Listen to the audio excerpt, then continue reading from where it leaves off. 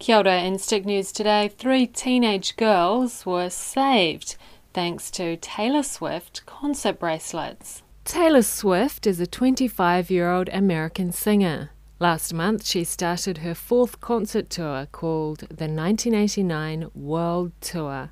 At Taylor Swift's concerts, bracelets are given out that are programmed to light up in sync with the music. After a concert in Louisiana in the United States, a teenage girl was driving her sister and a friend home when she fell asleep at the wheel and crashed the car. 2 of the girls were trapped in the car and they couldn't use their phones to call for help because 2 of the phones were dead and they couldn't find the 3rd. None of the passing cars were stopping, so the girls decided to use their bracelets from the show to attract the attention of people driving by. Eventually someone stopped and the girls were rescued. And that was Stick News for Tuesday the 16th of June. Kia ora.